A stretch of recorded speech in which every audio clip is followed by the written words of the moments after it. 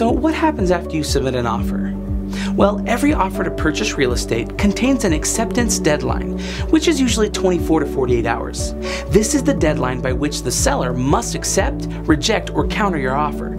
If your offer is too far from the seller's goals, or if the seller receives a more attractive offer from another party, your offer will be rejected. Now, on the other hand, if your offer meets all the seller's needs and timelines perfectly, your offer may be accepted as written, putting you under contract with the terms you dictated.